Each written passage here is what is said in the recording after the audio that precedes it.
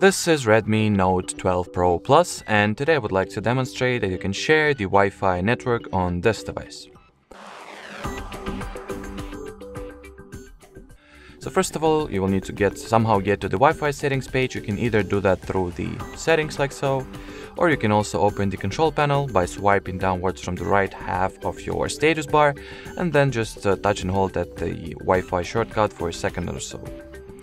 Then tap at the Wi-Fi network you would like to share, and as you can see, the system will generate, this little pop-up window will appear, and the system will provide you with a generated QR code that you can further scan with any other device that you were looking, or any of your colleagues, friends, or family were looking to connect to this Wi-Fi network. And well, after you'll scan it, the phone will be automatically connected to it. Alrighty, so that'll be it. Thanks for watching, and bye-bye.